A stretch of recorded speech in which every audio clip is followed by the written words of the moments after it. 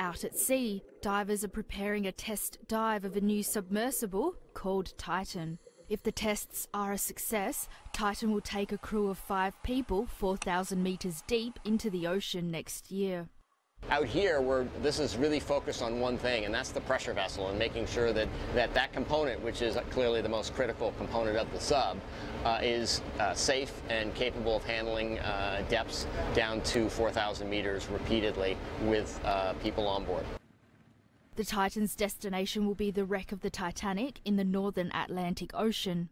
The researchers hope Titan will be able to survey the sea floor to produce a 3D model of the ship and document the ecosystem of flora and fauna at the site. The Titan has successfully submerged to 4,000 metres unmanned, and the next test will be a piloted run. There are amazing natural resources. Hydrothermal vents exist in that 4,000 range. So these are huge ecosystems of essentially alien life forms, extremophiles as they're called. There are vast mineral resources. There's molybdenum and other rare earth minerals, oil, gas, and in fact precious gems as well. So there's some amazing things throughout the ocean, and a lot of those occur in that sort of 3 to 4 up to 6,000 range.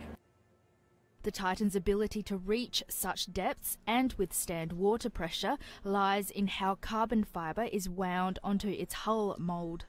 So we don't have to worry about vibration, wiggling, a little bit more weight over here than over here, so we don't worry about bending so much. It's really uniform compression. And because it's uniform compression, the properties of the carbon fibre that are in tension and extremely strong are really what keep it from moving, and so our particular design is the appropriate stiffness for the loads that we're going to.